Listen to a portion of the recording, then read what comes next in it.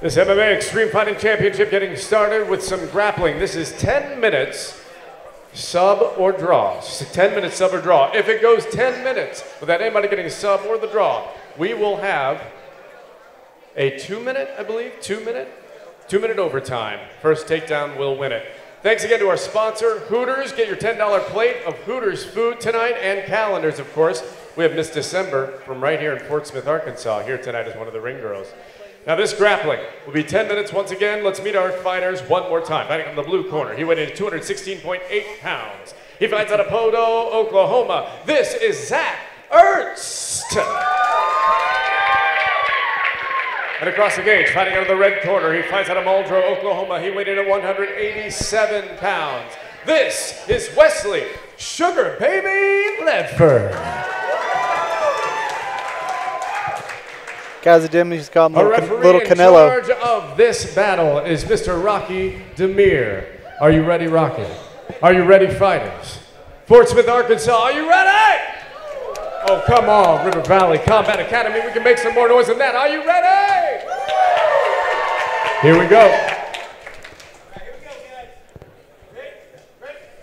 All right, you got Zach Ernest coming out in the Rufus Sports shorts. Wes Ledford. The black, I can't tell what kind of shorts he's got on. You see a little hand fighting here for position. West is with a whip down where he snaps down the back of the head, down in for a single leg, and you see Ledford sprawling there, getting a hold of his neck, trying to pass through guard.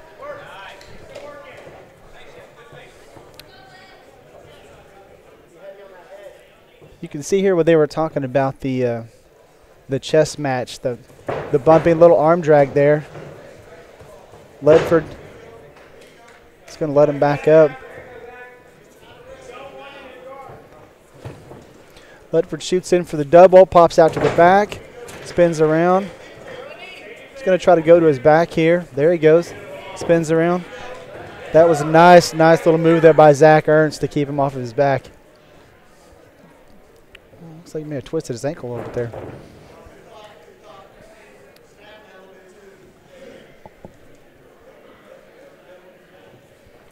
You can see how calm Ledford is here. He works out with some of the best guys in the state, and he's a little step through there. Oh, little arm drag. He lost his grip on the arm drag there. Spin around to his back. Oh, now he's looking to go to crossbody. He's got a little arm weave there. You can see him went to knee on belly. Now he's kind of got him in like a little crucifix position.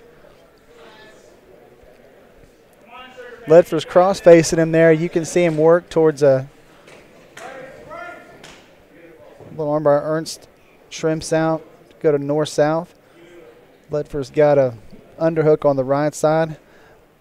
Looks like he's going to try to spread him out here maybe a little bit and going for, there he is, going for a little armbar there. He missed out on a little sprawl. Ledford's got a high, thought maybe he had a high elbow there. Rocky stopped him there a little prematurely. Thought he tapped from a high elbow, but I'm going to restart him. Ledford's got double unders. And he decides to step away there.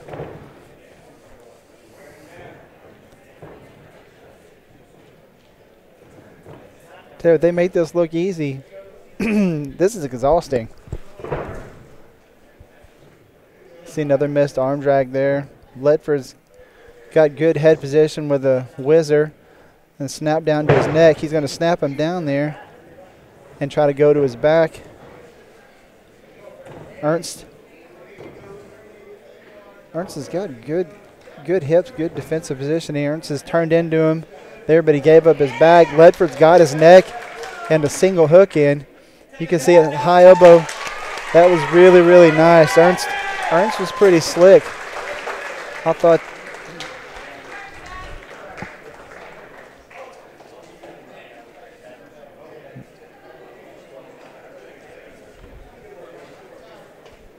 thought Ernst may actually work his way out of that guillotine there. That was a really nice transition.